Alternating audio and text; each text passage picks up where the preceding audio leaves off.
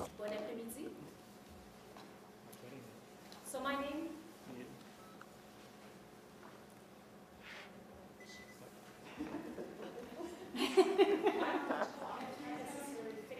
Hold on. Testing. Okay, we got it. We're good? Okay. We'll take that again. Okay. Good afternoon. Bon après-midi. My name is Constable Amy Gagnon. I'm with the Ottawa Police Service, and I will be the MC and the moderator for this technical briefing regarding the Merivale Road explosion and fire that occurred on January 13th. Alors, je suis l'agente Amy Gagnon du service de police d'Ottawa. Je suis votre hôte et modératrice pour cette séance infotechnique quant à l'explosion et l'incendie du 13 janvier dernier sur le chemin Merivale. Bienvenue. Welcome. Today's speakers are Regional Supervising Coroner for East Region, Ottawa Office, Dr. Louise McNaughton-Filion. Deputy Fire Marshal with the Ontario Ministry of the Solicitor General, Tim Beckett, and Ottawa Police Service Inspector Frank Daou. Nos conférenciers sont la Dr. Louise McNaughton-Filion, coroner régional principal de l'Est, bureau d'Ottawa, le commissaire adjoint des incendies du ministère du Solliciteur général de l'Ontario, Tim Beckett, l'inspecteur Frank Daou de la police d'Ottawa. There will be an opportunity for media questions once the presentations have been made. There will be no one-on-one interviews granted following the briefing. Les médias pourront poser leurs questions dès que les représentations sont terminées. Par contre, aucune entrevue individuelle ne sera accordée. Okay. So we will start with Dr. Louise McNaughton-Filion. Thank you very much. Hello, everyone, and thank you for the opportunity to participate in this technical briefing. The presence of the media to inform the public is very important and much appreciated. It is unfortunate and sad that we actually have to gather today, though.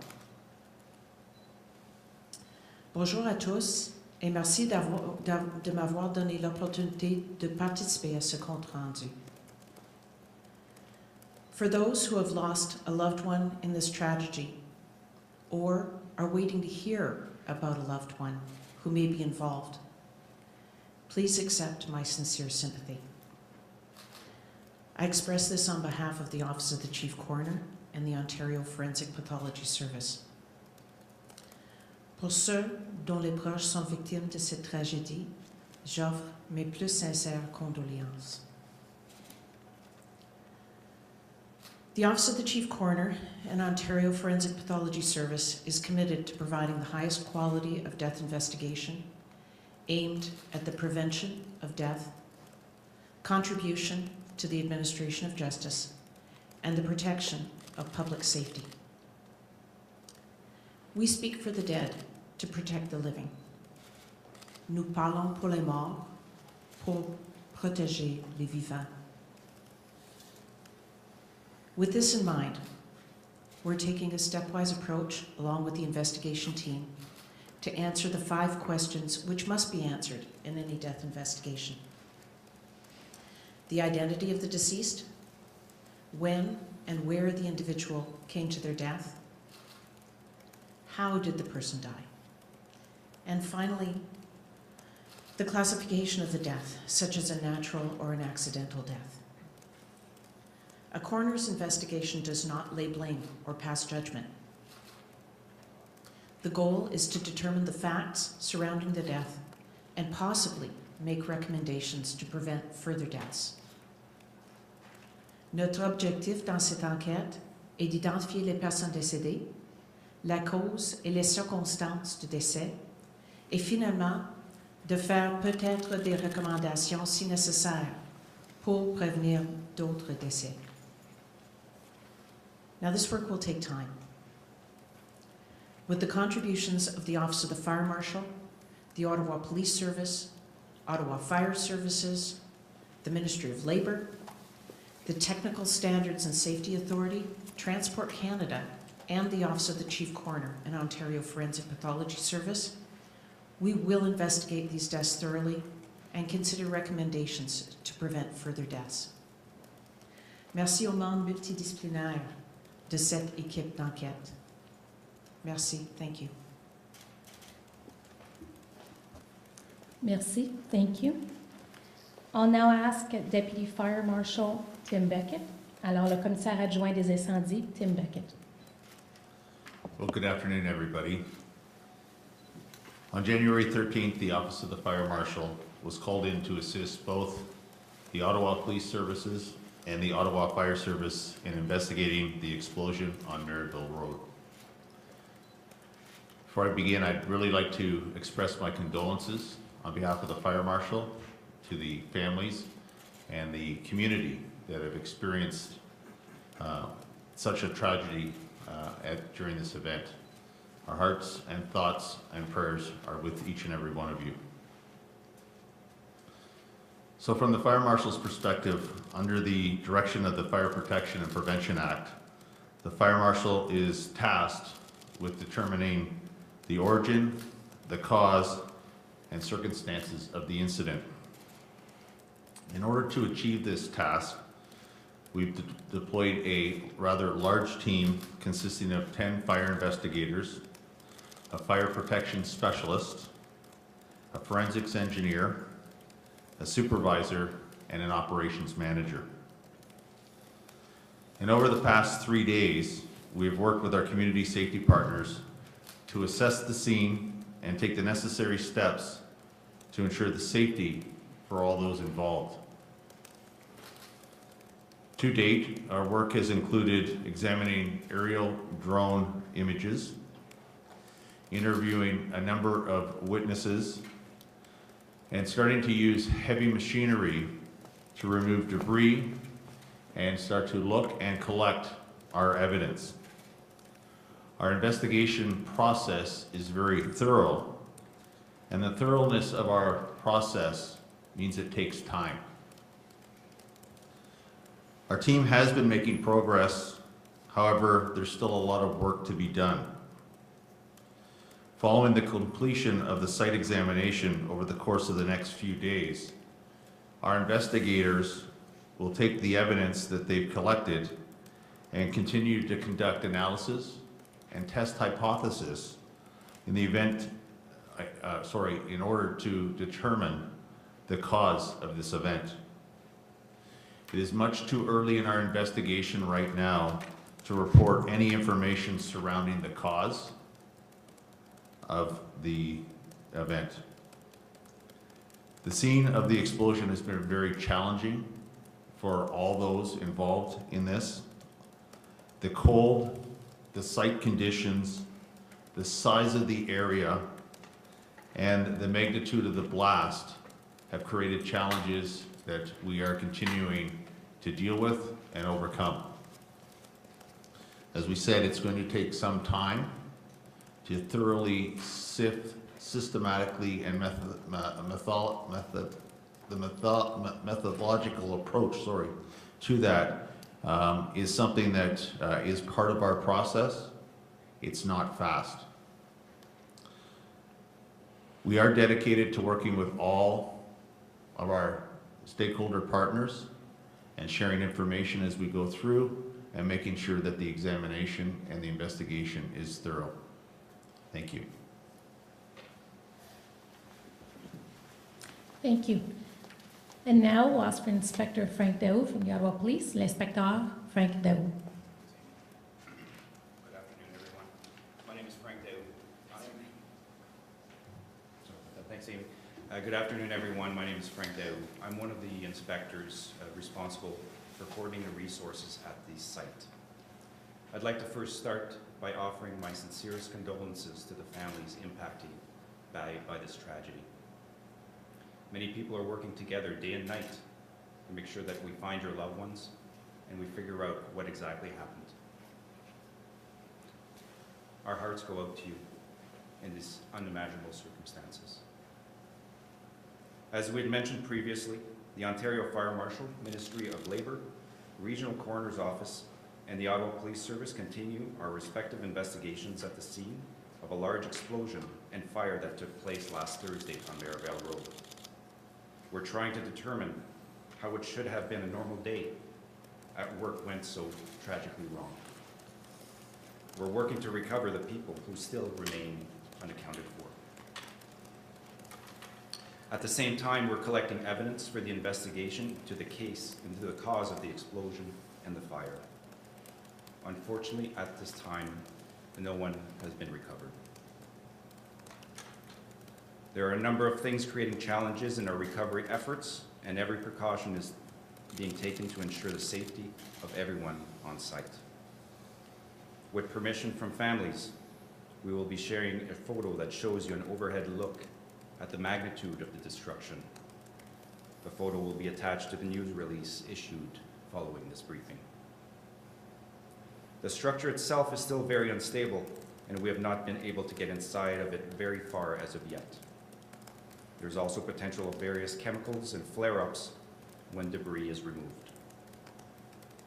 We're also monitoring the snowstorm in the forecast overnight and making contingency plans as to not disrupt or slow down the work that still needs to happen.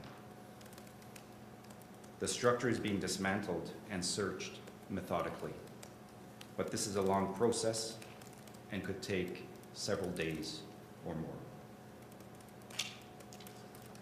Due to how heavily damaged the building is, there are many layers of debris, and we have to be careful.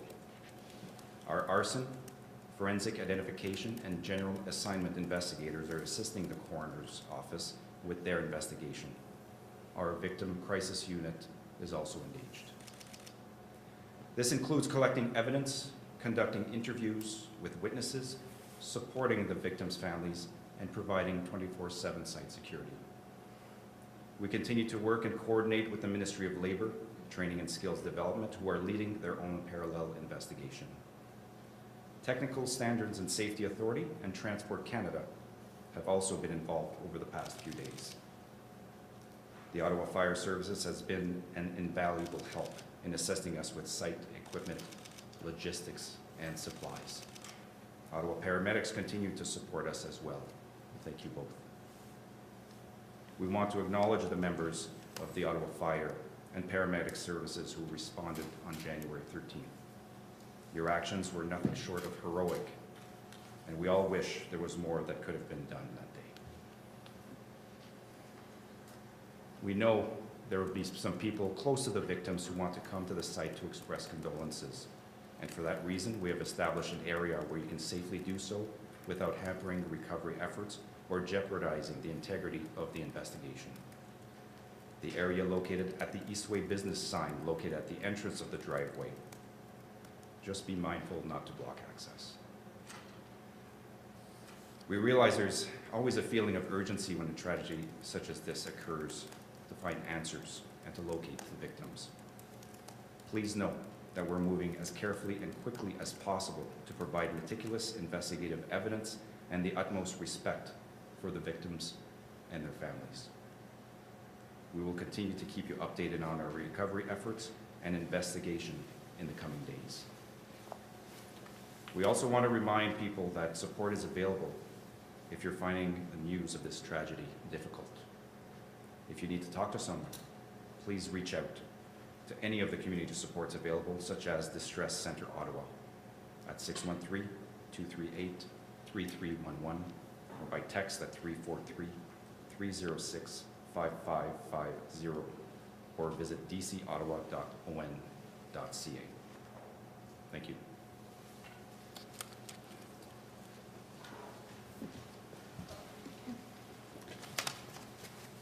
Now, our speakers will take media questions. So we have approximately 15 to 20 minutes, okay? And you will be able to ask one question, one follow-up. We do have a floor microphone. Can you just make sure it's turned on? Just the button. Down. Press it. Middle. Down. There we go. Thank you. Okay. Alors, nous avons 15 à 20 minutes pour la période des questions. Alors, vous allez pouvoir poser une question de suivi. S'il vous plaît, lorsque vous êtes au micro, nommez-vous, identifiez les médias que vous représentez. So please identify yourself at the microphone and the media that you represent. Go ahead. Hi there, good afternoon. Travis Danner, CBC National News. Thanks for taking our questions. I'm just wondering, trying to figure out like, what is the update? What additional new information do you have today that you didn't have a couple of days ago? Is there any new information that you can provide the families and the public?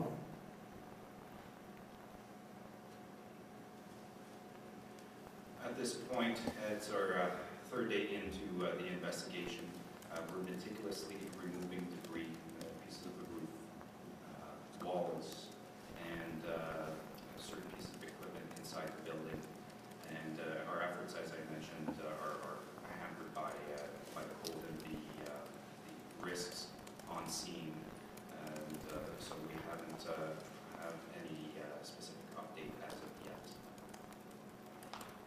Okay, thank you for that. Also just wondering about the intensity of the fire and if that will hamper getting DNA evidence or identifying DNA evidence. And also, if you could talk a little bit about the storm that is coming in tonight and how that could possibly hamper efforts and what the contingency plans are. I can answer part 2 of your question, 2 and 3. We have contingency plans in regards to storm, the upcoming storm. We're preparing to have large tents that logistically were provided by the Ottawa Fire Service. And these large tents will help protect the evidence that's exposed to the elements. We also have the snow removal that will be available to us to assist us. As for the first question about the identification of DNA. Yeah, exactly. I was just wondering, because of the intensity of the fire, does that hamper your ability to gather DNA evidence? And if you could just talk a little bit about that.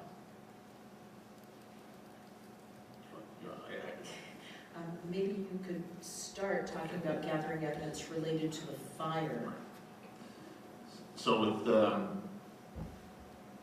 training that the investigators and the experience that the investigators have on site, they'll go through all the debris, and this is what takes so long in terms of the investigation aspect. The intensity of the fire causes us, more difficulty in the examination of evidence. But what we'll do is we'll pull together all different types of evidence, whether it be, and I'm only providing some general examples here. These aren't things that we've collected on site as of yet, but they'll look at machinery, they'll look at the utility aspects of things, any on-site hazardous type materials, collecting samples that would be left even after the fire has occurred. And we'll take all those types of evidence and start to forensically look at each of those pieces and try to put the picture, essentially put the picture together as to what occurred. There'll be a number of hypotheses that the fire investigators will start to look at based on the evidence that they've collected, the witness statements that provided evidence in terms of what they were doing at the time, and then also looking at the whole aspect of the building and the structure itself and the damage that occurred. We'll be able to start to put the pieces together that way. From a DNA aspect, I maybe look to the doctor to see if she could provide further information on that. Well, first I'd like to say that we have been able to locate some human remains. It has just been dangerous to access them, so we have to wait until there's safe access. At this time, whether DNA is required or not has not been determined. We'll have forensic specialists who will be looking at the remains once they are recovered, and then a decision whether DNA needs to be used will be made at that time. I'm assuming you're talking about the DNA of the victims of the... Yeah, I'm just wondering if it hampers the process when it comes to identification. Any type of damage, and I'm speaking in generalities right now, any type of damage that occurs from a fire or an explosion makes it difficult for identification. It does. and we have many different forensic methods to determine identification, and we will not release to the family all the identities until they are all found. But we have many different forensic methods of determining identity, and it depends what we see when we've got when we finally do have access to their remains. Thank you. Go ahead. Hi, Danny from City News Ottawa. I'm just wondering, what is the size of the blast area, the crime scene square footage? Do you guys have that information?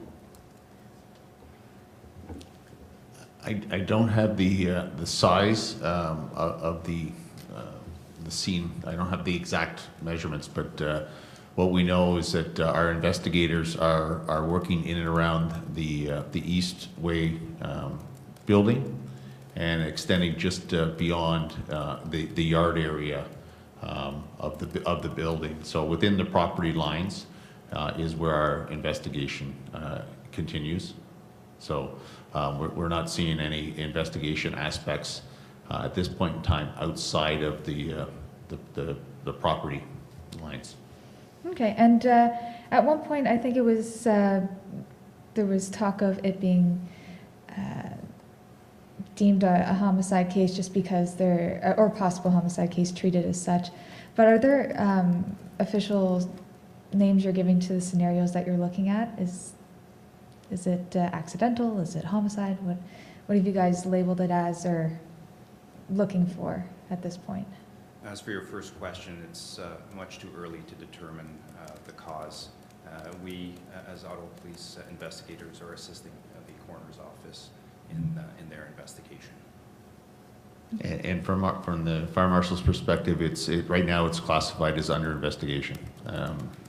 There has been no determination as to what we're looking at. We're looking at all possibilities right now. It's very much early in the investigation stage. Great, thank you.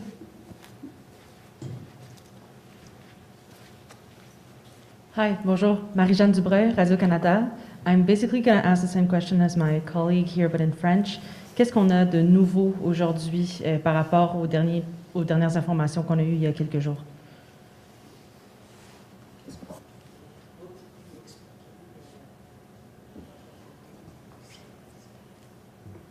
Donc, je vais commencer. Donc, ça fait 3 jours qu'on travaille sur les lieux.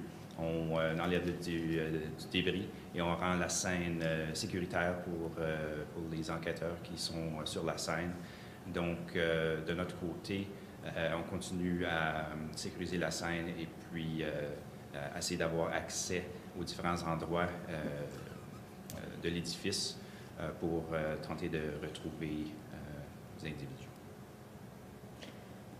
Et considérant le fait qu'on présume les 5 personnes qui sont encore disparues comme étant mortes, que les familles ont probablement déjà toutes été contactées individuellement, qu'est-ce qu'on attend pour dévoiler l'identité des personnes qui sont présumées décédées? Donc, je vais céder la parole à la coroner. Alors, merci pour la question. Le coroner enquêteur a déjà communiqué avec les 5 familles.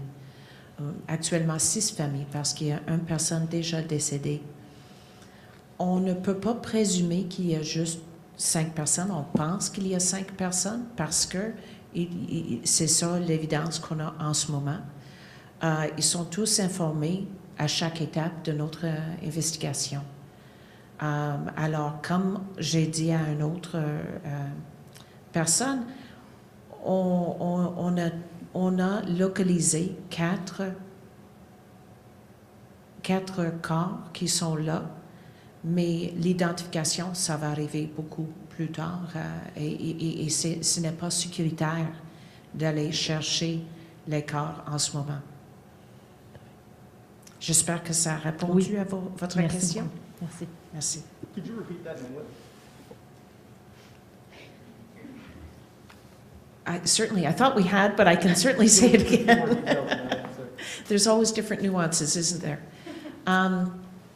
So, I hope I say it the same way as I did in French. All the families that are involved at this time have been are in communication with our coroner investigator. We have one coroner who's investigating all. At this time, we know that there is one person who is deceased and that there are 5 people that cannot be found. We cannot presume the number of persons that are still at the site. And so we will continue to look and keep our minds open as to what we will find. There have been 4 human remains identified, not identified, that's the wrong word, localized at the site. But as I said before, it is unsafe to access them at this time. And as soon as it's safe to do so, we will be recovering their remains and respectfully analyzing them to determine what the cause of their death was, what the manner of their death was, and to identify them using forensic means. It's Andrew Duffy from the Ottawa Citizen. And so just to clarify then, there is one person whose body you have, correct? There is one person who is deceased due to the explosion and fire. They were not deceased at the scene. Right, okay. I was wondering if you could describe for us, as you walk in, what the scene looks like. It depends which area you're looking at. I think the image that's going to be released in our release following this briefing will give you an idea of the magnitude of the destruction. The roof has collapsed. There's a large portion that's been completely obliterated and destroyed in the explosion and the fire. There's a lot of debris everywhere. We have the help of a excavator and a high hoe, removing piece by piece carefully, and making sure that evidence is collected, making sure not to move anything that shouldn't be moved. And as the excavation is taking place, we're finding flare-ups that are still happening throughout, so that's temporarily stopping our work for safety. We have the TSSA and Transport Canada who are assisting us with the dangerous goods. We also have concerns about open pits. We have concerns about chemicals, potential other flammable chemicals or material at the scene. It's a very precarious scene, and we're taking our time to make sure that the investigators on scene are safe and out of respect for the victims at the scene.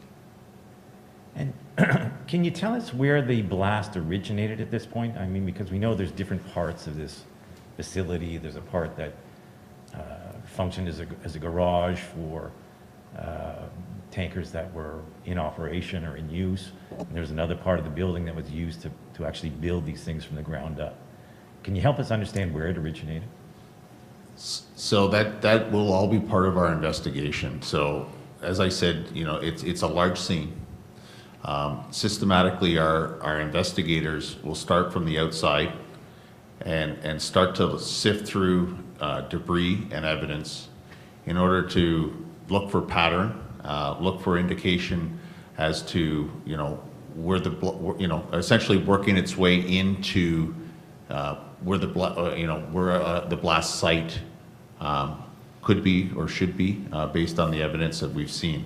So to sit there and try to determine right now where that blast occurred in that building is premature. We need to work our way through and determine exactly what happened and then where it happened. So, you know, origin and cause is the big focus of the Fire Marshal's investigation on this, and it's going to take some time before we have the answers to those questions. And who's the lead agency? There's multiple agencies that are involved. The Ottawa Police is coordinating resources. We're assisting the coroner's office with their investigation. We have our arson investigators. We have the Ontario Fire Marshal and the Ministry of Labour as well. So there's several organizations. May I say that ever since the tragedy occurred on Thursday, everyone's been gathering together. We have multiple daily briefings, and there's such great collaboration. It's great to see, because we all have one goal: to recover the victims and to try to explain the cause of the incident and hopefully prevent any future tragedies such as we had last Thursday. And it's a unique situation, having all these agencies together, and I can tell you that the coordination has been outstanding in terms of working together collaboratively. Parallel investigations are always difficult to begin with, because a lot of times you're looking for the same pieces.